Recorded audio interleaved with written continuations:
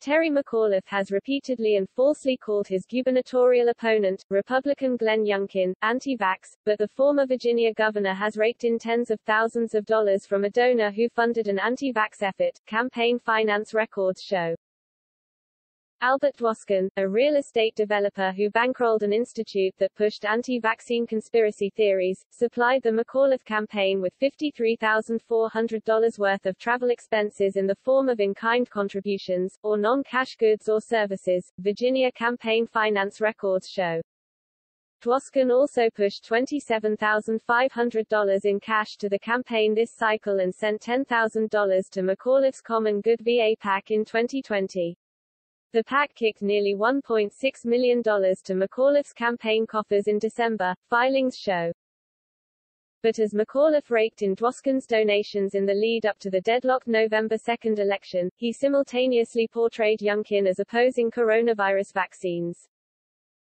Glenn Youngkin is an anti-vaxxer, McAuliffe said during an October interview with WLJA. The Democrat has repeatedly claimed on the campaign trail that Youngkin is opposed to vaccines. Youngkin, however, received the vaccine and has urged Virginians to do the same.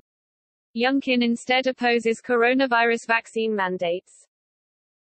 McAuliffe's ties to Dwoskin stem back several years. In 2014, while serving as Virginia's governor, McAuliffe appointed Dwoskin and his then-wife, Claire Dwoskin, to the George Mason University Board of Visitors and the Governor's Advisory Council on Revenue Estimates, the Washington Free Beacon reported.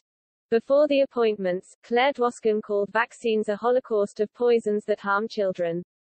The Dwoskins pushed more than $50,000 in contributions to McAuliffe's campaign at the time. Claire Dwoskin established the Children's Medical Safety Research Institute in 2013, and her husband bankrolled the endeavor through the Dwoskin Family Foundation, the couple's private foundation. She shuttered the institute when the couple separated in 2018, and Albert Dwoskin said he regretted his involvement in the anti-vaccination movement, the Daily Beast reported in 2019. The institute regularly pushed debunked theories on the potential dangers of giving vaccines to children, including the notion that vaccines can lead to autism in adolescents. The institute also financed anti-vaccine initiatives and a film called The Greater Good, which pushed vaccine conspiracy theories. Joseph Mercola, a controversial doctor and one of the country's most high-profile anti-vaxxers, promoted the film. The Dwoskin Institute also amplified Mercola's work. Additionally, the Dwoskins supplied other anti-vaccination groups with cash through their private foundation, including the National Vaccine Information Center, tax forms show. The institute carried a mission of supporting research to further the exploration and understanding on vaccine adverse reactions at the time of the donations, according to the tax documents.